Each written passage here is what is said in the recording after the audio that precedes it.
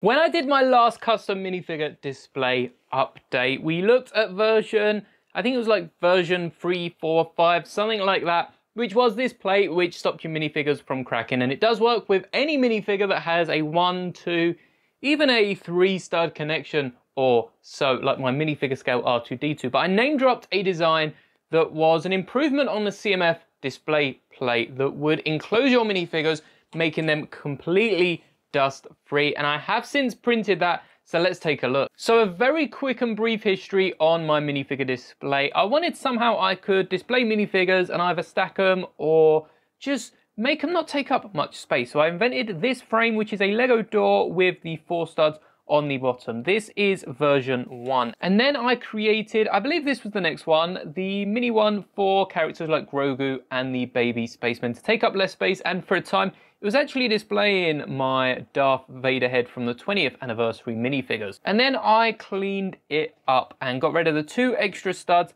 and that made me realize that the window holes were still there. Would we be able to cover that? Well, we'll take a look at that in just a second, because the last update introduced this 1x2 element, or more so, it actually introduced this 1x2 element, which was slightly off-centered, printed with my old 3D printer, and since then we got an upgrade. So we've got this, I'm not sure it will make much difference on camera, but you'll have to take my word for it, it's a lot smoother than the other one. The other one looks like I've tried to inflate it. But I guess that was version 2, and the reason this is a different version is because I've actually centered the 4 stud lines. They're not studs, the 4 lines on them, and these do fit onto any of the Lego studs, even my old 3D printed models. But today we're going to be taking a look at a brand new design, which is this case right here. And once again, this works with my latest plate.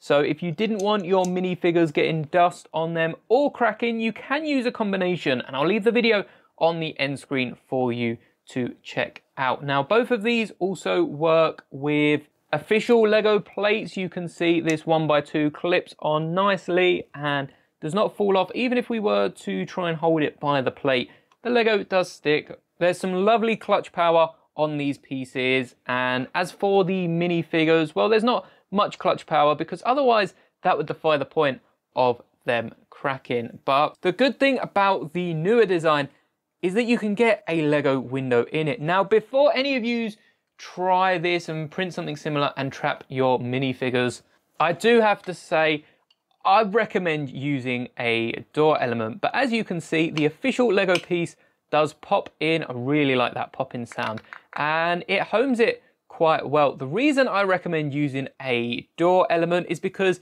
if you had 2 glass pieces on here, how are you going to get the minifigure out? At least with a door, I don't really know how we'll go about opening this door. I think if you grab a brick or something, you should be able to pull it open. I'll be honest, for a second there, I thought I wasn't ever gonna get that door open, but you can open the door and put the minifigure. If you put your minifigure backwards, you can display it with just the glass at the front. With someone with big fingers like mine, it's really hard to get your minifigure up there. So whilst I'm trying it, I'm going to promote my recent short I made of a speed review of this Ghost minifigure in the magazine that they come in. Really good job I think I did on it, but go watch it and let me know in the comments what you think of it. It was so much fun to record, and hopefully I'll be able to do more stuff like that in the near future. But I'm just going to put Spider Ghost or Ghost Spider in there for now, and you can see if you had a stack of these on your shelf, if you've watched Avengers Code Red on Disney Plus, if you haven't, don't worry, I've got a video covering all the Easter eggs. Go check it out and you'll see exactly what I mean when I say this looks like how the collector stores minifigures. And when I say I said it, it's actually what my fiance pointed out to me, and it does look like I've just boxed them up. Perhaps it'd be easier to open the door first time. I don't know why it couldn't do that first time, but to keep the backs off. And even if you just didn't want the glass elements on there at all, you can just pop them out of both sides and display them like this so that you can see the minifigure a bit clearer, and it's so much easier to put the minifigure on the display. Again, these studs on there are 3D printed. They're not going to be as accurate as a Lego. So that's one way to stop your minifigures from cracking. But I know many of you don't have access to a 3D printer. So I have an alternate way of building this design. And all you're going to need is the following: 2 2x3 plates and 2 1x1 tiles that you can put on one of the middle studs of each of these plates, but make sure they're both on the outer side. Then we're going to take a frame for the front or the back, dependent which way you are doing it first, and then a frame for the other side, which is why it doesn't really matter if you're doing the front first or the back. And then we're going to top this off with one of the CMF base plates. So I get that my version is meant to be in place of the CMF base plate, but I guess if you're building this out of Lego, you're going to need a few of them at hand. And then you can also use whatever you like to put in the middle to display the actual minifigure. I know this panel piece is a popular choice among the Lego Star Wars community, at least. I'm not sure if many people outside of Star Wars display their minifigures like this. I'm not sure many people worry about cracking outside of us Lego Star Wars fans.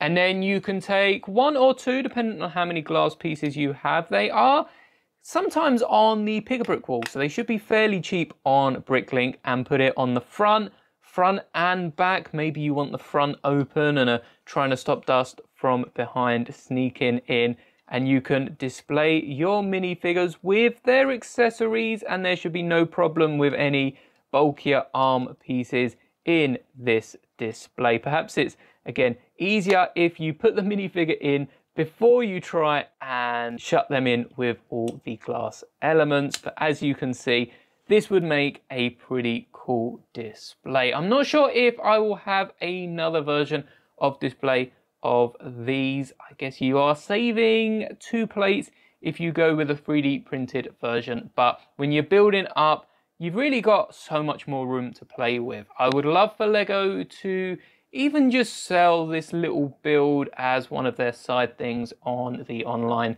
Pick-a-Brick. But this is version 1, 2, 3, 4, 5, 6, and 7 of my custom display. I might push it to 10 different versions if I can improve upon this. Let me know in the comments what you would do differently. But for now, that is all. Thank you so much for watching, and check out the videos on screen now. Like I said, I will leave the last one if you haven't checked it out, and also the short that this Spider Ghost is featured in. I know technically it's Ghost Spider. I'm going to keep calling it Spider Ghost. And may the bricks be with you always.